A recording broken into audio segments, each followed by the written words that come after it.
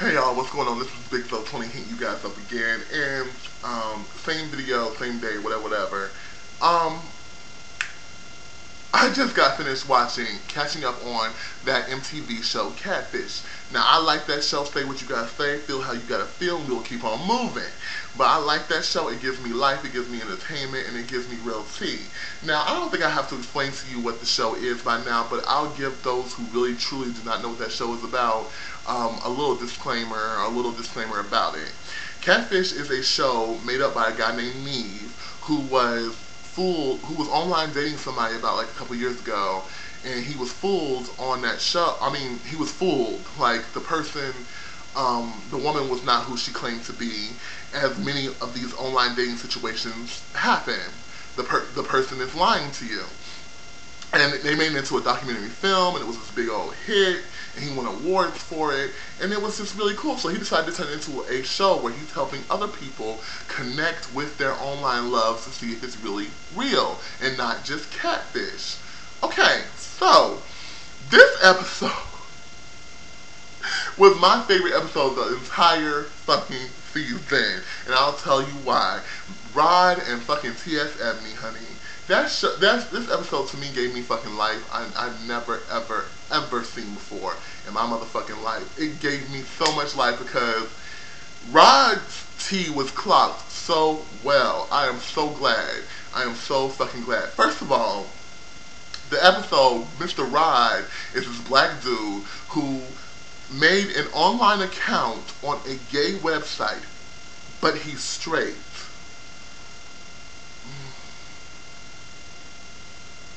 Wow, that almost sounds like a null and void statement. That almost sounds like, what? That doesn't exist. Let me repeat that. Rod made an online account on a gay dating website, citing that he's straight and he was looking for straight women on that site because he had it in good authority, I guess, that straight women go on gay sites. I'm not sure. I don't know. But that's what he felt. Ooh, that was strike number one, Rod. Strike number one. Then he meets up with Ebony on the site, and they've been chatting with each other for the past, was it 4 years or 2 years? I forgot. They were chatting with each other for like the past 4 years, and he grown to really like her, and she revealed to him that she was a TS girl. Now, if you don't know what TS means, that's a transsexual, transgender woman, a male to female transition. And he was like, he said at first I was feeling some kind of way about it, but then he said I really liked her energy and I liked her spirit and she's beautiful, and so he became open to the idea of dating a TS girl, and I was like, okay, but I'll clock the tea in a second while I give you the rundown. So he thought that she was a TS girl, so he was continuing to talk to her. Mind you, Neve and his little partner in crime, they were doing shade the whole motherfucking episode. They were just like, really, and you're straight. Now, mind you, I have a psychology degree, so I know and a minor in women and gender studies. So, in one of the classes I took was about sexuality and gender and sexuality class, and it was talking about we had a huge section on transgender people, and we can argue all up and down all day about whether a man who is in love with a transgender woman is indeed a straight man or a gay man. It's open for interpretation. There is no right or wrong answer. I personally believe that they just don't fit a gender binary, so you really don't know the answer to that. It's just a specified group to me. Trans people are just a specified group. But since, you know, the TS women are in their minds and feel as women, then I'm supposing that we're supposed to gear towards the fact that the man who falls in love with them really still is a straight man. They just look past the fact that she's a TS woman. So, off of that,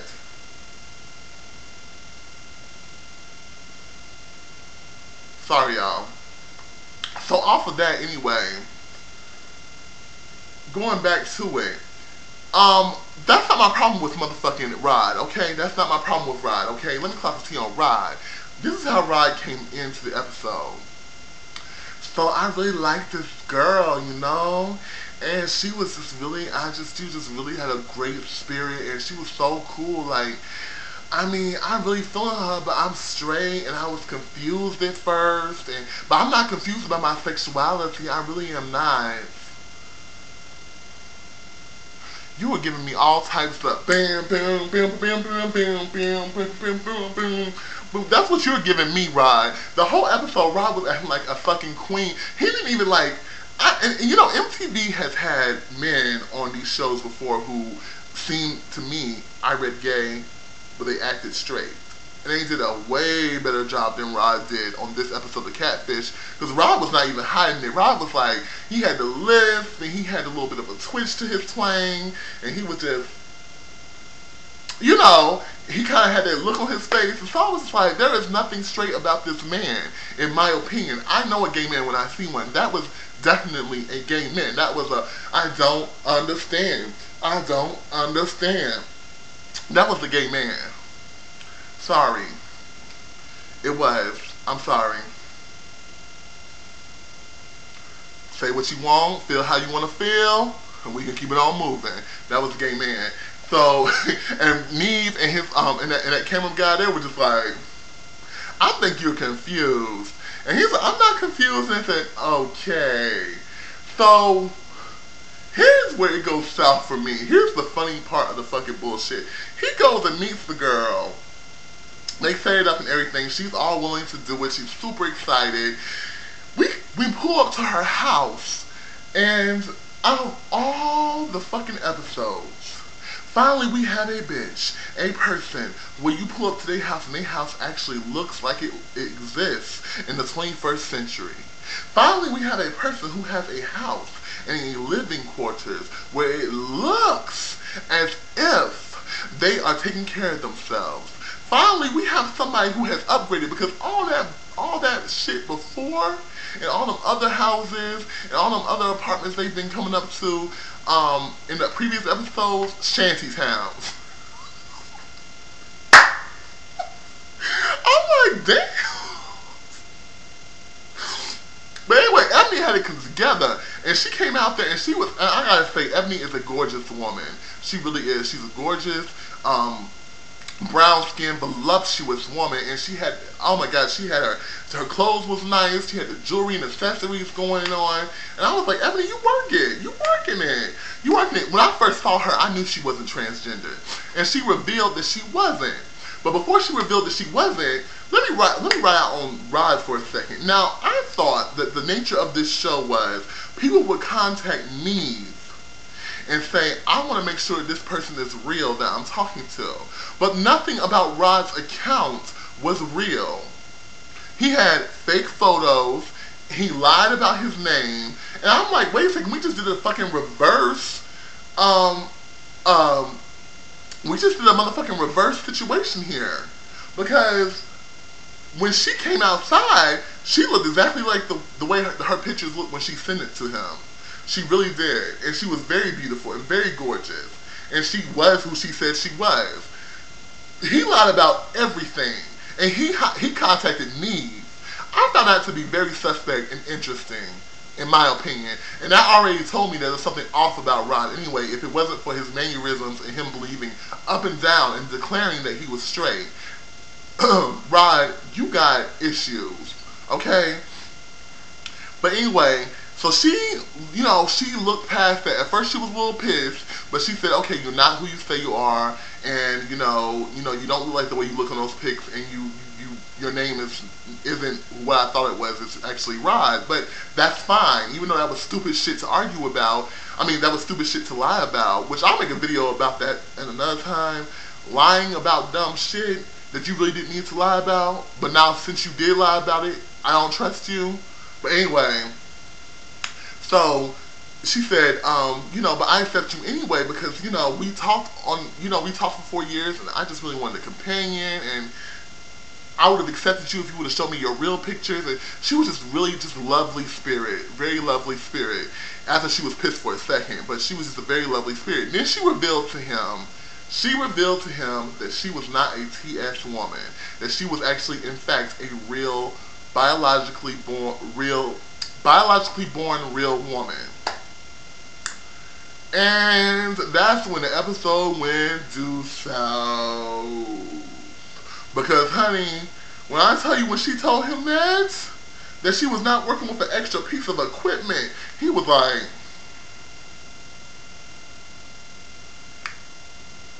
alright, that's cool.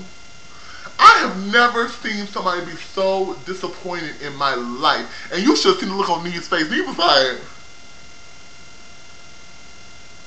Neve was giving this. I love me some Neve. I love you, Neve. If you ever need help on your little show, I'm here to help you. I would love to be on there, to be that person on the sideline clocking tea and giving very, very witty gay commentary that makes everybody laugh. Because Neve, you was giving it. You was serving it. Neve, you was serving it without even saying anything. So he was just kind of like, oh, okay. And he was just clearly done. And then he had the nerve when he sat outside with Neve to say, I'm straight, but, because Neve was like, you seem disappointed that she was not transgendered. And he was like, I'm straight. Is it raining? Sorry about that, y'all. He was like, I'm straight, but, I was clearly using her for the money. Ooh. He went from, I was so excited to meet her, and I was so excited to get into a relationship with this Ebony, this TS woman, to no tea, no shade, I'm trying to get paid.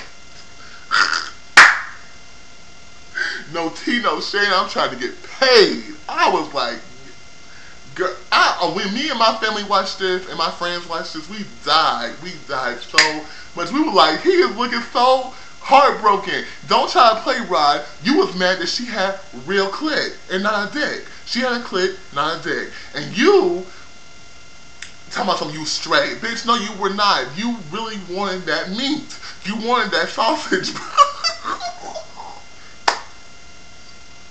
And then went back and talked to him, oh, you need to help him because because she was paying his boots money. I felt so bad for Ebony, I really did, and I really hope she finds what she is looking for.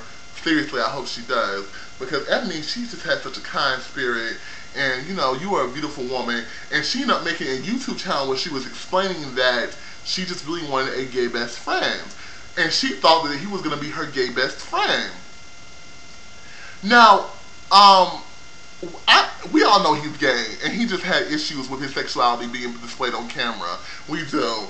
So, you know what, Ebony, honey, you don't need to, you are just a beautiful woman, you guys together. I don't know where it is you're from or where you're at, but you really don't need to resort to that to find a gay best friend. You can probably find one on Facebook really quickly. Or Craigslist, shit. You know, no, don't do Craigslist. But, you know, there are plenty of other gay men in that area I'm sure that you can find, you can be best friends with. And, you know, I hope you find one. So I would have been her best friend. We would have kikied and ha-ha'd it up.